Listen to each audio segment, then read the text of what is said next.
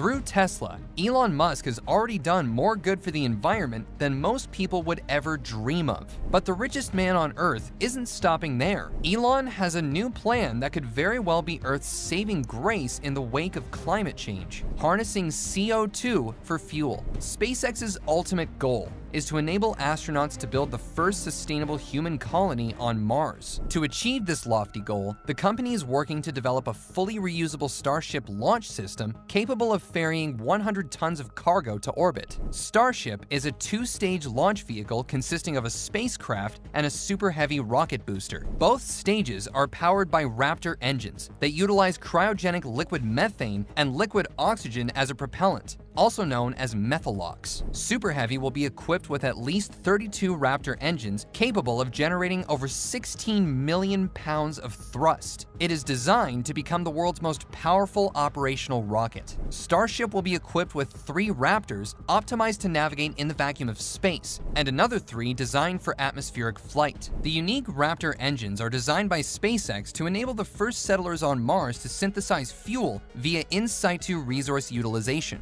Astronauts could build a propellant plant on the Red Planet to create Raptor engine fuel through the Sabatier process, which involves extracting carbon dioxide from the planet's atmosphere and digging subsurface ice water to create liquid oxygen and liquid methane to fuel the spacecraft. Elon recently got on Twitter to announce SpaceX's plan to take CO2 out of the atmosphere and turn it into rocket fuel. He invited those that are interested to join him, most likely referring to companies and scientists. In a follow-up tweet, the SpaceX CEO added that it will also be important for Mars, but didn't reveal any more details. This is bigger than most people think, because finding a way to capture CO2 from a planet's atmosphere and environment has the potential to improve global warming on Earth, and on top of that, enables SpaceX to achieve its goal to create a spacefaring civilization. If SpaceX successfully develops carbon-capturing technology, Starship could become a carbon-neutral rocket long-term. Developing the technologies to extract CO2 from Earth's atmosphere will be very useful to remedy climate change. That's probably why Elon recently donated $100 million to an X Prize competition, which searched for the best proposals for CO2 capturing technology from all over the world. A team of students from Monash University in Australia and Malaysia also received a $250,000 award funded by Elon. Emily Kiao, the chief executive officer of the Monash Carbon Capture and Conversion team, said, "We submitted a biotechnology proposal that consisted of biologically assisted carbon capture and conversion methods, which focused on the capture of CO2 from the ocean and air via artificial forestry and microalgae cultures in novel design photobioreactors.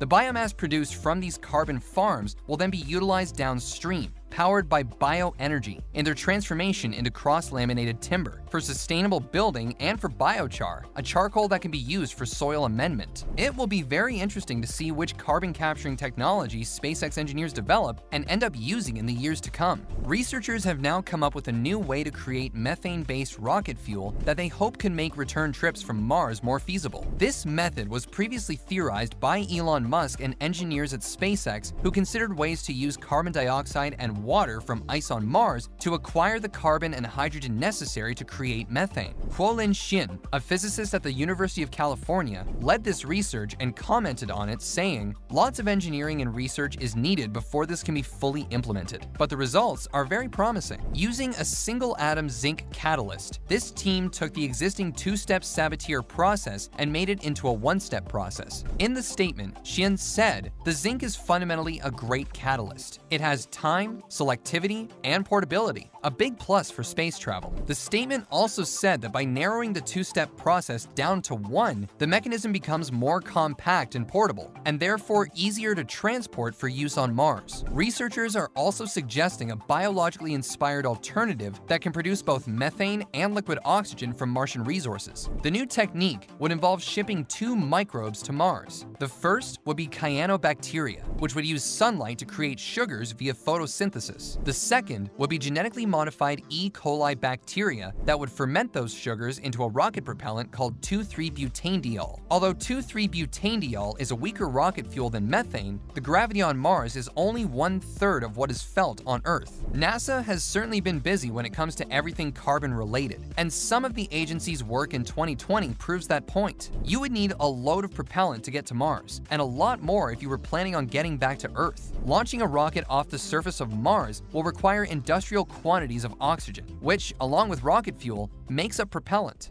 A crew of 4 would need about 55,000 pounds, or 25 metric tons of it, to produce thrust from 15,000 pounds of rocket fuel. But instead of shipping all that oxygen, what if the crew could make it out of thin Martian air? A first-generation oxygen generator aboard NASA's Perseverance rover will test technology for doing just that. The Mars Oxygen In Situ Resource Utilization Experiment, or Moxie, is an experimental instrument that stands apart from Perseverance's primary build. One of the rover's main purposes is capturing returnable rock samples that could carry signs of ancient microbial life. While Perseverance has a suite of instruments geared towards helping achieve that goal, Moxie is focused solely on the engineering required for future human exploration efforts. Researchers have talked about in situ resource utilization since human beings started going to space. Think of it as living off the land and using what's available in the local environment. Kind of like what Bear Grylls does, but in space. According to MIT's Michael Hecht, the instrument's principal investigator, breathing is just a side effect of Moxie's true goal. Rocket propellant is the heaviest consumable resource that astronauts will need, so being able to produce oxygen at their destination would make the first crewed trip to Mars safer, cheaper, and easier. The atmosphere on Mars poses a major threat to human life, but it is well suited for oxygen production. It's only 1% as thick as Earth's atmosphere, but it is 95% carbon dioxide, which contains oxygen.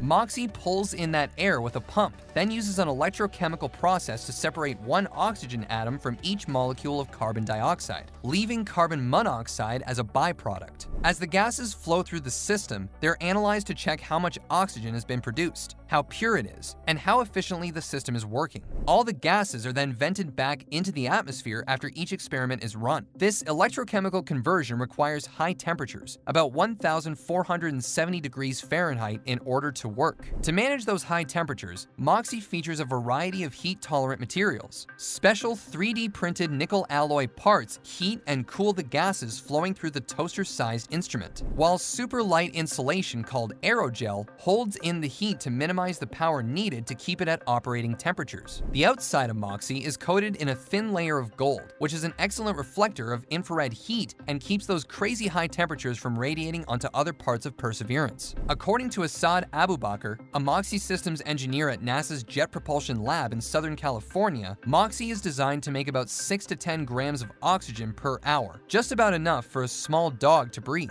A full-scale system geared to make propellant for the flight back home would need to scale up oxygen production by about 200 times what Moxie will create. Michael Hecht estimates that a full-scale Moxie system on Mars might be a bit larger than a household stove and weigh around 2,200 pounds, almost as much as Perseverance itself. Work is ongoing to develop a prototype for one in the near future. The team expects to run Moxie about 10 times over the course of one Mars year, which is 2 Earth years, allowing them to watch how well it works in varying seasons. The results will inform the design of future oxygen generators. Hecht said that Moxie isn't the complete answer, but it's a critical piece of it. If successful, it will show that future astronauts can rely on this technology to help them get home safely from Mars. It's clear that for Elon to convert CO2 from the air into rocket fuel, he'll have to get pretty crafty. Right now, SpaceX's Starship uses supercooled liquid methane and liquid oxygen to propel itself away from Earth. Earlier SpaceX rockets, like the Falcon 9, also use liquid oxygen, but combined it with refined kerosene. These fuels will not be there at our convenience on Mars, which is why scientists have developed the brilliant in situ concepts that would be capable of using the CO2 on Mars. SpaceX has gone a step further with this, and its one-of-a-kind Raptor engines will enable the first settlers on Mars to synthesize fuel fuel using in situ resource utilization. Astronauts could build a propellant plant on the red planet to create Raptor engine fuel using the Saboteur process, which involves extracting carbon dioxide from the planet's atmosphere and digging subsurface ice water to create liquid oxygen and liquid methane to fuel the spacecraft. As Elon's dreams for humanity near reality with every Starship test, it will be very interesting to see how developments in carbon capture technology will factor into not just Starship's future, but the future of space travel in general. Until next time, welcome to the future.